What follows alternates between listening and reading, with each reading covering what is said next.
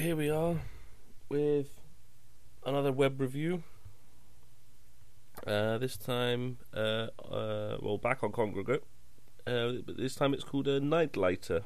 It's a run and gun esque game, but it's run and gun, but without the gun. So it's just side-scrolling, running and jumping.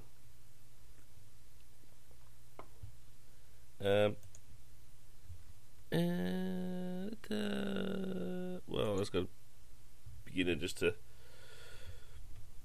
show you the way. I like the smooth jazz. Smooth.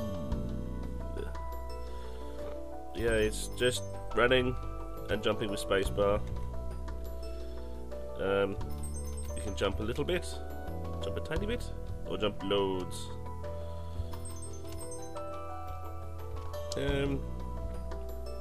Yeah, I quite like this game. Like I said, like the smooth jazz, but also the aesthetic is quite bugger. Missed.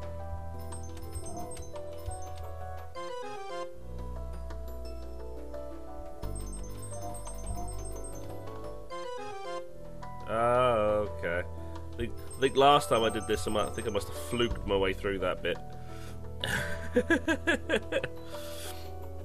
But yeah, I like the smooth jazz, but I also like the aesthetic, the sort of neon outline aesthetic. It's nice.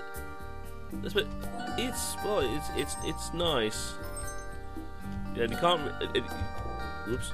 You can't get squished against the walls, which is a jam, which is good, because every now and then you may miss a few.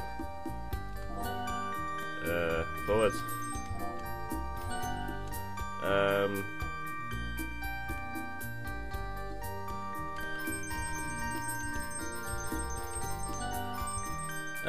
But yeah, I think the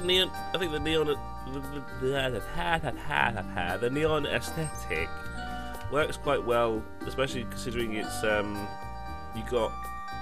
light is an issue. You have to collect the flames to keep the fog of war from smothering you. It's quite like it can get.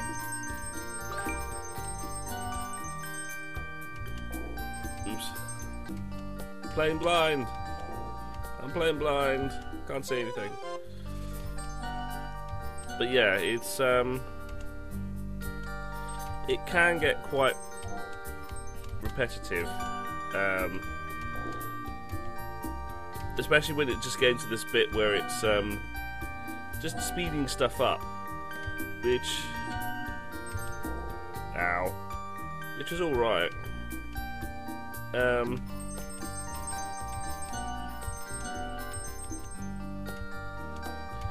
But yeah, I'm not that sure what's to the end of this one. I might keep going till I get to the end of Cobalt Cave, because I haven't got to the end of Cobalt Cave, so it'll be interesting to see. Oops, it'll be interesting to see if I get to to see what's the end of the cave.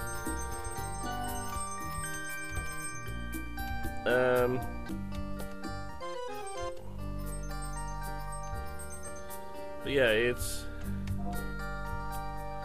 that's a buggery of a jump, that is.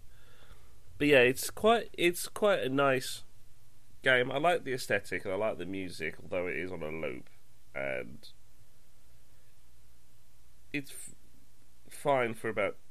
Actually, I think the whole thing is fine for 10, 15 minutes for playing, but after a while it's just jumping, so it can get a bit repetitive. It's probably the best way to say it. And the music, well, I think after a while, after a few cycles through, I think after a while you probably just zone it out. But yeah, I quite like it. I like the aesthetic. I like the music for as long as I can hear it without zoning it out. But yeah, it's good for 5-10 minutes playthrough. I think after that, unless you can get through it, or if there is something into the cave, I'm not entirely sure if there actually is or not. I don't know. But yeah, it is nice.